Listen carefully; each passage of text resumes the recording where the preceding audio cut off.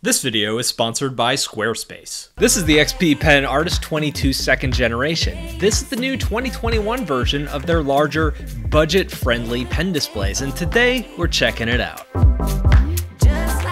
I'm Brad Colbo. I review tech for creative professionals. This is a pen display. It looks like a full computer or a tablet, but it's not. It's a monitor that connects to your computer. What makes these monitors special is that you can draw on the screen using the included pen. Over on my website, I rank all of these things that I review. So if you want to check out to see where this is on the list or some of the other things that it competes directly with and see the pros and the cons, head over to brad.site and check it out. And with that said, let's see what's in the box.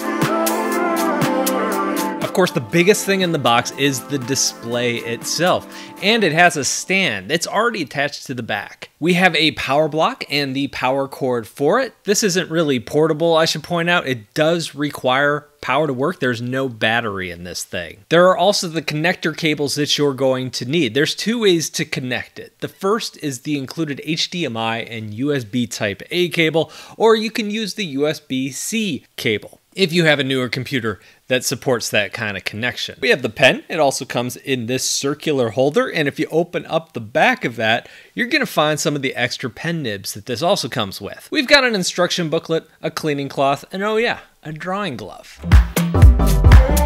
With that out of the way, let's break down the specs. So this is a 22-inch display. It is full HD, 1920 by 1080. It has a 90% Adobe RGB color range, which is solid. It looks good. It also has a matte finish on the screen. It's like a matte coating over it. It feels good to draw on. It's a nice texture that gives you some pen control and cuts down on some light glare, because when you're tilting this down at an angle, you are going to get some of the ceiling lights reflecting down on this. This is also a laminated display. What does that mean? That reduces the amount of space between the glass up here and the screen below that glass. There's no real gap there anymore.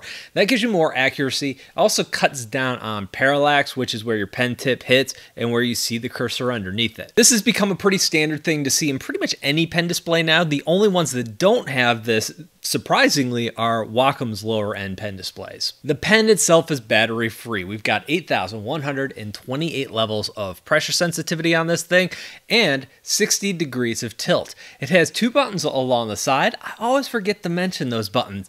I personally don't use them very much, but if you're one of those people who does rely on those, they're here. One of the things that keeps this in the budget range is that there are no shortcut keys along the side of this one. So you can set your keyboard off to the side or get one of those fancy pants shortcut remotes that I like to use. Although in this case, I did wind up using the keyboard on my laptop and worked pretty well. The build and the experience that I had with this was pretty much exactly what I expected. I've used a lot of XP Pen products over the years, and they've gotten better and better over time. And what we're seeing here is a budget price display. So it doesn't have a lot of the bells and the whistles, but it's pretty good for what it is. If you want to adjust the colors or the contrast or anything like that, there are some buttons along the top next to the power button that allow you to jump in and fiddle with the settings a little bit. Another nice inclusion that we've seen with most of XP Pen's displays over the years is the inclusion of the stand. It already comes attached. You can set it at pretty much any angle, but at all the comfortable drawing angles that I like to use it in, it works great. This is a big display, so there are some pros and cons to that.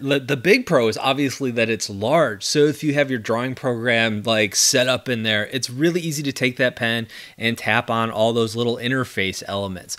Also, it works as a monitor, so you can take it and you can prop it up at that 90-degree angle, and you're going to be able to set it up and use it that way when you're not drawing on it. The only con here is that a lot of these displays, including XP Pen's higher-end 24 Pro display, are going with higher resolutions. And when you get a very high or a very large screen with only an HD resolution and you're hovering over it like you are when you're drawing, you are going to see the pixels. It's not going to feel as premium as what you might be used to seeing on an iPad or your phone or other devices that you're using. I pulled up my Squarespace portfolio website on this display.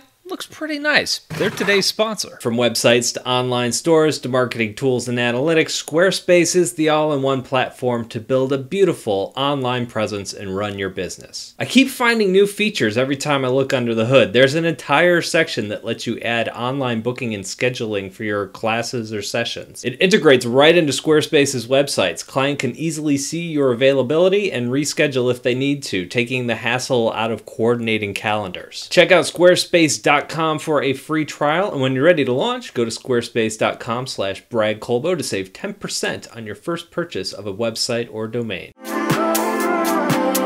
Let's see how this pen performs. Overall, I'm really happy with it. It's exactly what I expected from XP Pen, which is pretty good. So we've got some really great pressure going on here.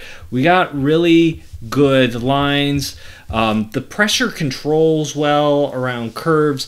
The initial activation rate is really low, which is really a good thing, so you don't have to press super hard to get the pen to activate. The one thing I do notice on some of the strokes, and you can see it in places like right here, is that on these faster strokes, sometimes we get a little bit of an odd taper, but that's nothing huge, not a big problem, just a little bit of something that I'm seeing on the pen. The other thing I like to take a look at are how my slow diagonal lines work, and do I get any wobble? Now, I'm drawing this by hand, so my hand is going to wobble a little bit, but I can tell when I'm getting computerized wobble and when it's my hand, and overall this looks pretty good. Let me grab my straight edge ruler here, and I do this not to get a straight line, but just to see how straight the line is when I'm drawing. And I bet I get a little bit of wave, but overall I think it's going to be pretty good. Yeah, I see a little bit of wave in there, but overall I think this pen is very, very good, and it's performing exactly how I expect XP Pen's devices to perform. Pros and cons. Well, the pros here is it's a really good price for what it is. Drawing is good, build quality is good, the screen is good, but the most important thing you need in a pen display and what you need it to do well is you need to draw with it. It has to feel good to draw on, and it checks all of those boxes here. It does those things well. In the cons category, there's not really a lot. I can easily jump in here and nitpick and say, hey, this monitor isn't high res enough. Hey, there's not shortcut buttons.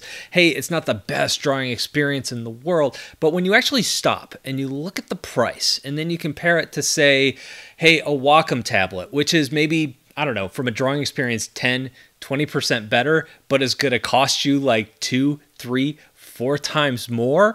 You know, when you start considering those factors, the price that you're paying for the quality that you're getting, this is going to be a good upgrade if you're using a smaller tablet and you've always wanted something larger. Or if you're using a tablet without a screen and you want to go to something like this. This is a really good price point to enter in at. So that is the XP Pen Artist 22 2nd generation. What do you think? Let me know down below in the comment section. Thank you all for watching, and I'll talk to you in a couple of days.